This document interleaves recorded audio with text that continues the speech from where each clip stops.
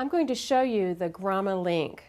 Grom-A-Link is a grommet that has a lip on it with a small hole so that you can insert a baton, and you can do this on the front of your drapery or the back of your drapery depending on if you want the baton to the front or the back. You can also put Grom-A-Links on the back of your grommet drapery panels and add bead chain. Now the reason to do that is when you traverse grommet panels, they have a tendency to bind up or not operate evenly as you're pulling them closed. This bead chain can control the spacing. So you can have it, you could even make it a little smaller if you wanted to, so that it opens and closes perfectly every time. When you're using the larger size Grom-A-Links, you can use the larger bead chain, and then the smaller size, the small bead chain fits in the little hole. You can also use Grom-A-Link if you want to put attachments on grommet panels. You may have never even thought about adding a scarf swag to a grommet panel. It's really easy to do with a Grom-A-Link. I've placed one underneath of the front grommet, just like you would if you were going to add a baton, but I put a drapery pin on the scarf swag and just put that right in place. So that broadens your design ideas. I'm going to go over the colors and sizes with you.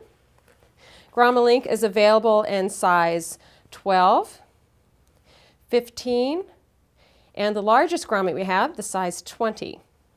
They're made of brass, and the colors are black, nickel, brass, antique copper, matte nickel, antique brass, satin smoke, and in the size 12 and 15 we have oil rubbed bronze, which is a red-black color, and a brushed steel. This is a really popular new color. When you attach Grom-A-Links, you can put them on the back and use them as a washer. So on this, it's used as a washer. Let me show you. The Grom-A-Link can go right behind the grommet. So I'm going to grab these, don't match, but for the demonstration it's fine.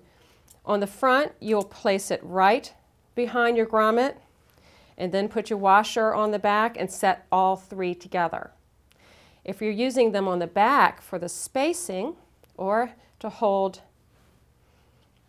a baton, you'll just put one on the back and put your grommet on.